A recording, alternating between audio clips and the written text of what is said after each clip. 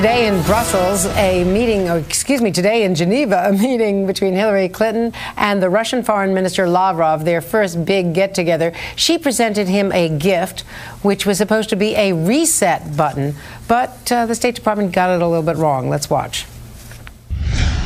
I wanted to present you, which represents what President Obama and Vice President Biden and I have been saying, and that is, we want to reset our relationship. And so we will do it together.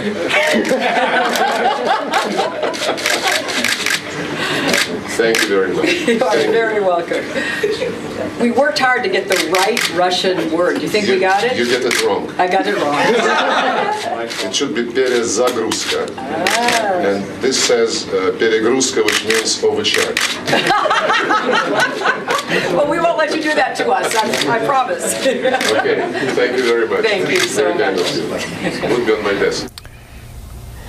He said he'd keep it on his desk. The State Department had written peregruska on it, and he kindly informed the Secretary of State that that is the wrong word, that word means overcharge.